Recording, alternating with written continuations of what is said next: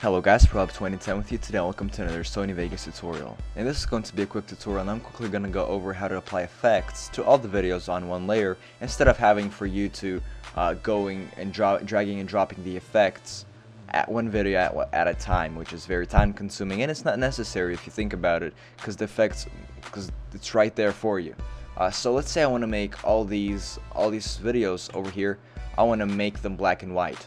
Now probably what some of you do is they just take this and then just drag it and put it on top of a video, and once they have applied the effect, then they drag and drop it on top of another video to apply the effect.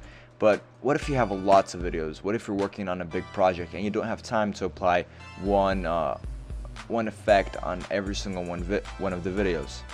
To do that, just simply, instead of dragging and dropping it on top of the clip, simply either drop it in the empty spot or just drag it and drop it on top of this layer over here, in this blue area, or just pressing on this green icon again, and then just selecting your effect from this list, pressing add OK, and then just adjusting the slider to get the effect that you want, and then that will apply the effect to all the videos on that layer.